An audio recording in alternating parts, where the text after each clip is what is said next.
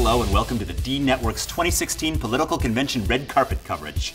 I'm Trevor Rovert. And I'm Ynnej. And today we're going to be covering the fashion do's and don'ts from the Democratic Convention in Philadelphia and the Republican Convention in Cleveland, where the fashions are just as fashionable and the crucifixes are unnecessarily large. First up, we have Debbie Arps. She's a Democrat from Kansas, and she is wearing a jean jacket that's just totally covered in buttons.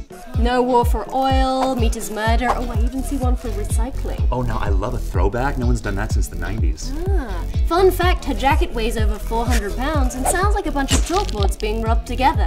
Next up, we have Patty Hornish. She's a Republican from Texas, a big state with a bigger inferiority complex. You know it. Now this cowboy chic style, as it's called, is popular in Texas because they know that cowboys were the last interesting thing to happen there. And I tell you, Jenny, I love seeing an important political convention treated with the same dignity and respect of a community theater production of Oklahoma. Oh, now case in point, Jason D. He's a Democrat from Delaware, and he's dressed up like the 1770s, complete with a tri-corner hat provided by Halloween Adventure. Now, I'll tell you, Jenny, I've seen this style at both parties' conventions. Yeah, people on both sides of the aisle like to do Paul Revere cosplay. They seem to think it makes some kind of point. I don't know what it is, but you know what? I'm glad they're having fun. Oh, and I love the fife. Oh.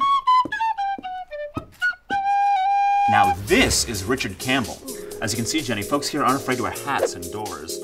I was talking to Richard not that long ago, and he tells me that that beard dye stained the sink in his room at the Best Western, but he wore it anyway because, like everybody here, he's trying to get on television. Oh, and that sound means it's time to play Who Wore It Best? American Flag Suit Edition.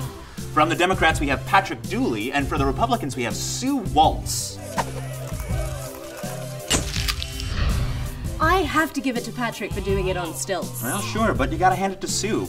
She can make the logical leap of making socks out of the stars and stripes, but still saying that anyone that burns the flag should be waterboarded. Yes, good point. And here comes the white guys.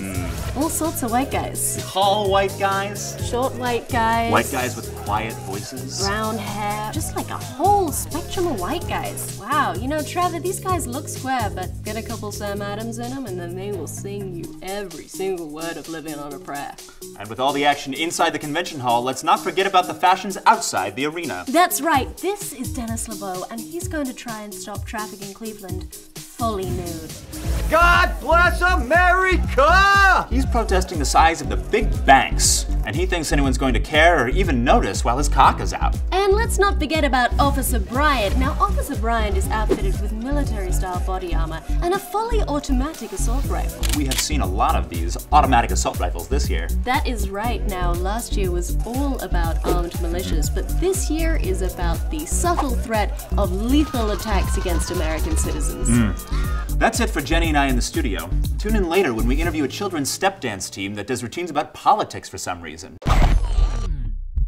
Hi, I'm Siobhan from College Humor. Click over here to subscribe and click here for more fun stuff. You filthy animals. I was abandoned in this office when I was 10 years old by my parents. I've only eaten pizza for such a long time. I think I have scurvy.